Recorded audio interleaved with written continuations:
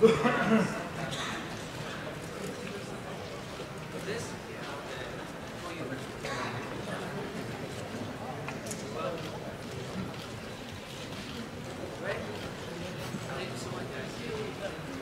you very much, guys and girls. We'll do the photo op afterwards. Yes, please. Yes, please. Yes, please. We just had Calliope here, and you know her? Yes, of course. Yeah, you were very close to each other in Baku. Yes, but I met Calliope in 2010, yeah. in some festival when it was in Bosnia and Herzegovina. So I really know her for a long time. So, how was your first rehearsal? Well, I would say it can be better, but I mean we're in the right direction because everybody wants to do like their best. I'm so glad that this time I'm working with Sasha Jean-Baptiste. She's the director of my performance, and she knows exactly what I want, how I feel, and having the team behind me. I mean the song authors I have to mention. This is Beatrice Robertson and Jonas Thunder. My love to them.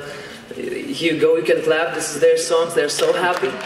I'm so happy also. Yes. And you know, when there's a team, everybody's know what to do. So there are a few days to fix some things, but we're in the right direction. I mean, the colors, the vibe, the energy. Yeah. Cool. So we'll start with some questions from the floor directly because I know you're eager to ask. So if you have any questions, there we go. Stand up, please, and you will have a microphone in a second. Hi, it's Martijn van der Veen from the Netherlands. You chose an artist name because I think people outside Lithuania have difficulties pronouncing. But why did you choose for the name Montel? I mean, yes, that is the reason why I've changed from Donatas Montvidas to Donny Montel, because I've been around Europe, I mean, many festivals, and that was so difficult to pronounce my name. I think as an artist I choose Donny Montel because it's more easy to spell it. But why Donny Montel? Because I think like Donatas Montvidas, Donny Montel, it's some similar beginnings. And there's some secret reason why I did Montel, but I can tell you guys. It's just like, yeah, you know, if I win Eurovision, I'll tell you. You were mentioning your songwriters, and how did this collaboration start, and the song? Yeah,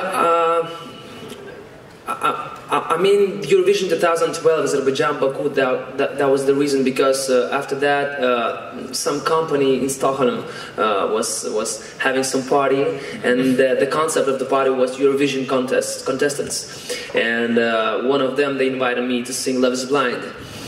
So there was some television producers. I mean, we just were chatting, like talking about the songwriters. I mean, the producers in Sweden, because they're one of the greatest, in my opinion, and everybody knows that.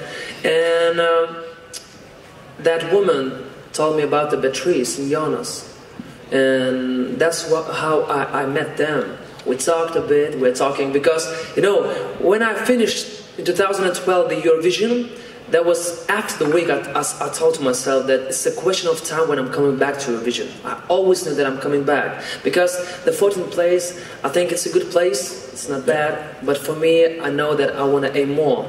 So, I don't know, it's a karma thing or something, but I met Jonas and Beatrice, and that's how after maybe 4 or 5 songs, we like picked the one I've been waiting for this night. So you had about 4 or 5 songs to choose from? There wasn't only I've been waiting for this night. No. You know, the Shivers was that reason why we picked I've been waiting for this night. So now you have 4 or 5 songs for your album?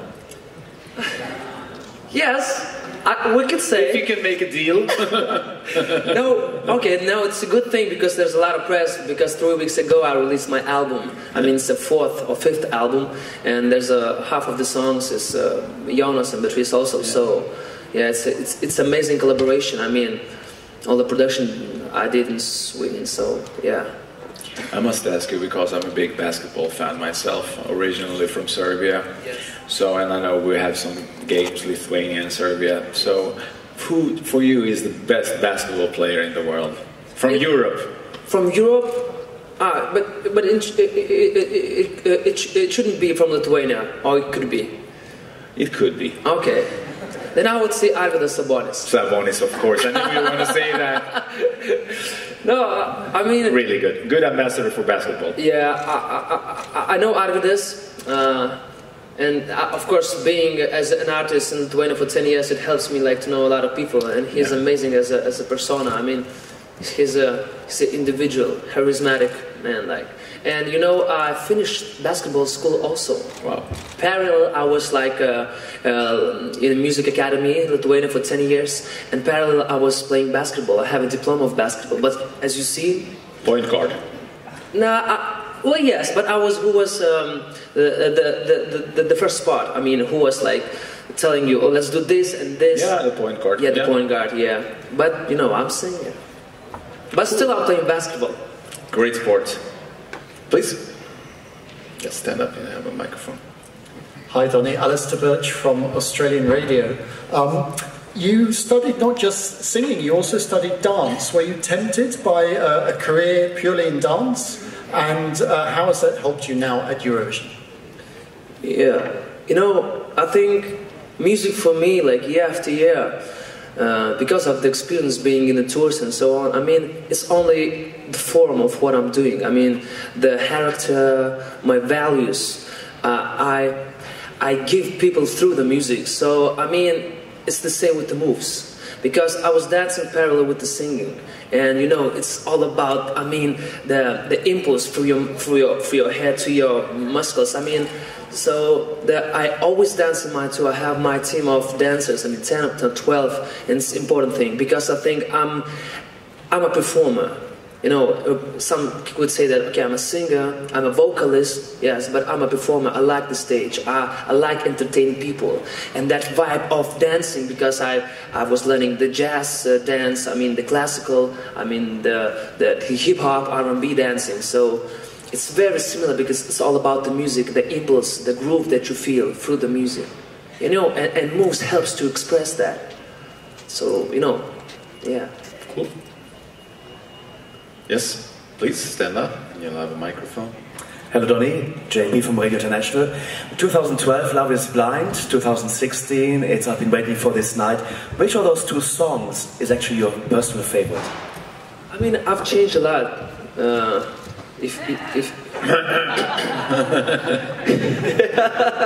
yeah, I hear you. Did you have to think about that? Well, no, I've changed a lot, and 2012 represents me at that period of time. I was young, you know, the tuxedo and something, and just like the big eyes, oh my God, the arena, and I really have changed.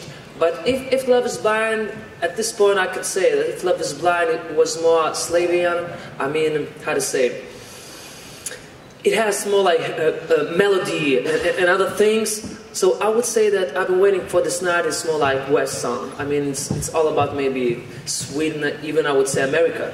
So for me, I want to choose that side, you know, and I don't know. I think the quality is much better because they are like professionals. And yeah, in 2012, I didn't know those guys who could do that production. So definitely in other level. Another step in another direction. Yeah. Yes, please. Hi, Donny. Fernando with Radio International. Well, the title of the song you're singing this year is I've Been Waiting for This Night. I know that has its lyrics, it has its story, but what does the night you are waiting for look like, actually, really? It's a very short answer. When when they wrote the song, and I listened, and the title was I've Been Waiting for This Night, and it was written for Eurovision, so it's very normal. I just closed my eyes, and I imagine that winning the Eurovision, like you standing on the stage, there's like votes. So that moment, that special moment, because if you see through the 30 or 40 years, it's one of the like period of time. I mean, Eurovision, 2012, 16, 20. I mean, but at that moment, it's all about that moment, that joy, that happiness, you know. So I've been waiting for this night. This is my moment in Eurovision of winning. And, you know, winning, it's not about being in the first place. I'm not saying that I have to be in the first place. I want to win for myself. I want to be proud. I want to be my nation proud, my people, my country be proud of myself. So So this is the most important thing. We came with all team, we did a lot of hard work, and I'm waiting for this night, even though I'm waiting for that performance, because you're working for half a year, so you've been waiting for that, coming here and enjoying this moment with you guys, standing on a stage to perform, to show how I changed through those 4 years. So this is my night, this is my moment, yeah. Thank you.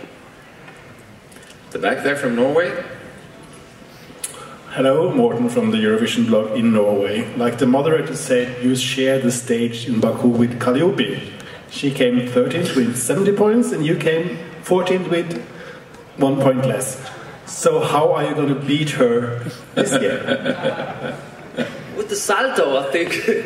No, I don't know. I'm not thinking how to beat her. At the end of the day, it's all about the music, about the passion.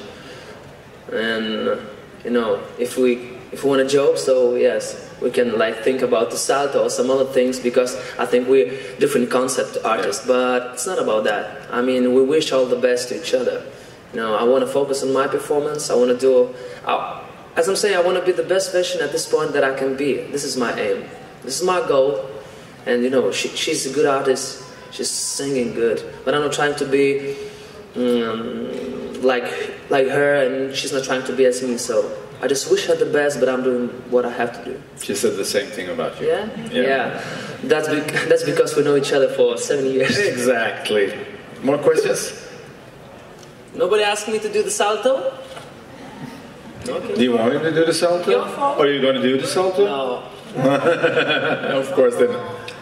Well, there's no trend. No. But we'll wait for the final. Yes. Semi-finals. Okay. Oh, the finals. No, finals. Yeah, I got you. Good. So, but how has your preparations been? You have a choreographer from Sweden. Yes. Have you been here rehearsing or? Yes. The last month I've been visiting Stockholm for 3, I think, times. Mm-hmm. We had some special dance studio. We've been preparing some moves. Mm-hmm. Then we had some special place where there's monitoring in-ear system. The microphone, all the tramp. So we just made as possible close the conditions to the conditions that we have tonight. So yes, I've been here, I've been preparing a lot, the gymnastic place, so it's a hard work, but we're really ready. Do you feel at home in Stockholm? Well, yes. I know Stockholm. Cool. I really know Stockholm. I know where to eat. Very good places, yeah. Perfect. Any more questions from the floor? One more, please. Hello, William. You have a microphone, William. Okay. Hi, William, Baltic Times, Riga. If you win, or should I say when you win, the Eurovision Song Contest, how will it affect other artists in Lithuania, in your country? How will it stimulate the music industry in your country? Oh my God. I don't want to say that my people in Lithuania don't believe in winning Eurovision. I'm not saying that, but we're losing that faith. And that winning will be more than Eurovision. I would say it's something with when you win basketball, the gold medal, everybody's unites as one. Mm-hmm. In Lithuania, I would say basketball is the only thing that unites in our country. All the people. Eurovision would unite everybody in Lithuania, so it means a lot. The young people, it inspires to achieve something. Because, Lithuania, we're a small country, and seeing all the biggest artists worldwide, we want to achieve as much as they do. So, winning Eurovision, that would be that good. Okay, we can do that. We're small, but okay, let's believe in ourselves. So, it's more than Eurovision. And my motivation to win is not about my own realization. Because year after year, when there's many fans in Lithuania of mine, I'm saying that I have to dedicate to somebody, because it's egoistic to do everything for yourself. And I'm dedicating to them, and winning Eurovision also, it will be dedicated to them, to those people who really believed in me, and especially who don't believe in me. So... Maybe it's difficult to remember, but that region had the share of wins in the early 20s. So it meant a lot for the region. Yeah. Yes. That's the last question from the floor. Yep, at the back there. Hi, Michael from Eurovision.com.